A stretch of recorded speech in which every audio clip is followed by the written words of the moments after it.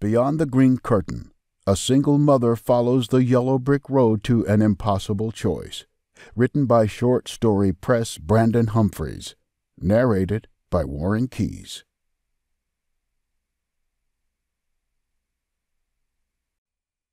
Behind the curtain, beyond the dream. 1. Mary was vaguely aware that the doorbell had rung again.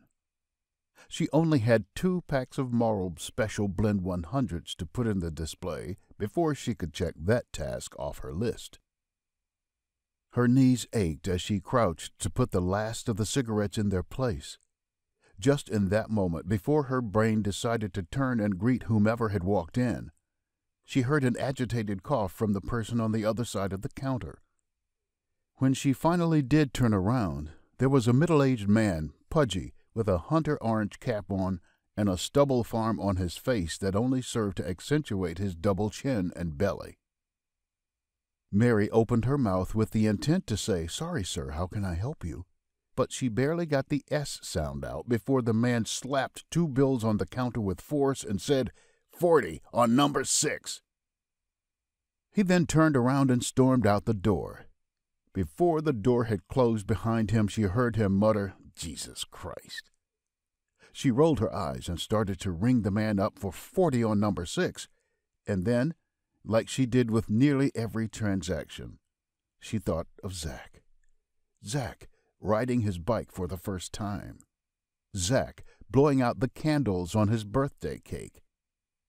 Zach, who always wanted to catch the spiders and set them free instead of killing them.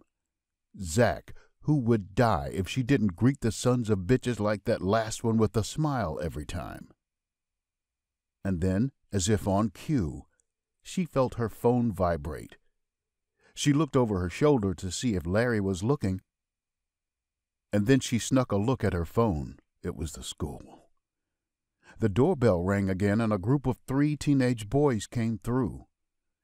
They spread out across the lobby of Jack's stop-and-go convenience and service station like velociraptors in Jurassic Park. One, a tall boy in a tank top and an Atlanta Braves hat turned backward, hit the restroom.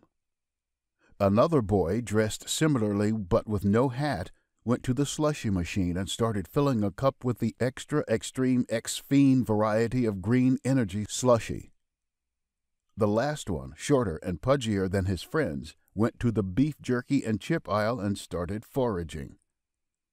Mary looked down at her phone again. Zach had a seizure again. He's okay, but we need you to come and get him for the rest of the day. Shit, Mary thought. She looked over at Larry, who was now watching her. She sighed and shrugged her shoulders. "He had a seizure again, Larry," Mary said.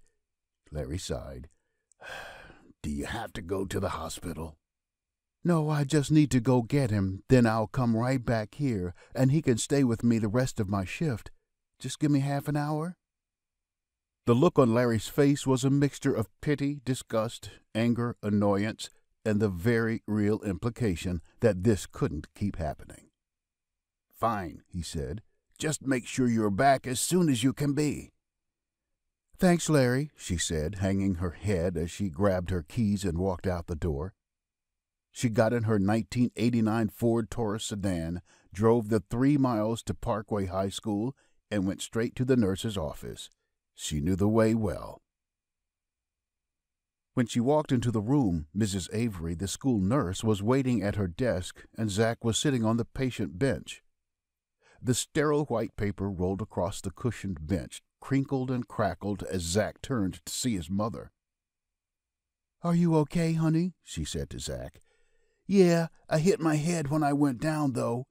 Mrs. Avery said I don't have a concussion, but it's going to be quite a lump," Zach said.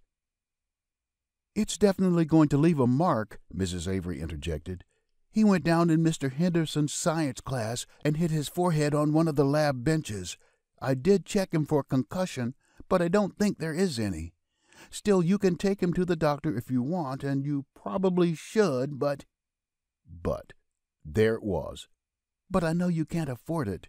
That was the implication. "But you checked it out thoroughly?" Mary asked. Yes, Mrs. Avery replied. I'm confident he'll be okay with a little rest. I'd put some ice on that goose egg that's forming, though. Thank you, Mary said to Mrs. Avery. Then to Zack, Come on, kiddo. Let's get you home and get some ice on that.